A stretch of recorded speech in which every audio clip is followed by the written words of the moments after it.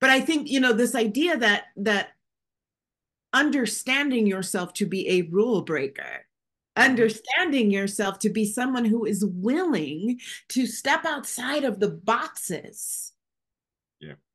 and there requires some recognition that there are boxes, Right.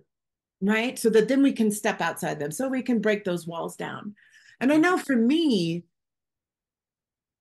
the it's easier for me to bump up against outer restraint, Right. right? Outer rules like that other people try to put on. I can more easily recognize, like, that's some bullshit. I'm not doing that, right? Like, Right. Right.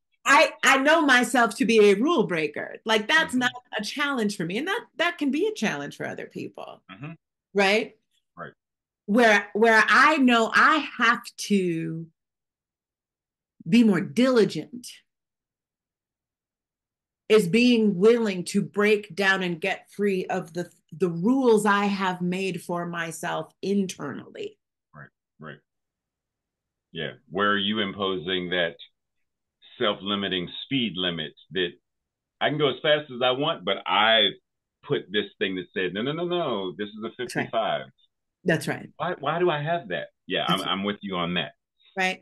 Yeah. It's like, yes, I know about the glass ceiling, Yeah. but no one has limited my ceiling more than I have limited myself. Hmm.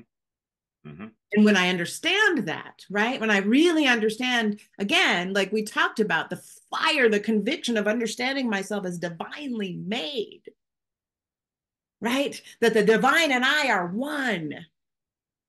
When I have really married myself to that possibility as truth, then I Hmm. know that there are no outer laws, Hmm. outer restraints, systemic oppressions that can actually bind me, Right. Right. right? Right. The Right. only thing now, once that truth is made real for me, the only thing that can really bind me is, what have I internalized from that oppression? Right. What have I limited myself around about what I believe is possible for me? Right.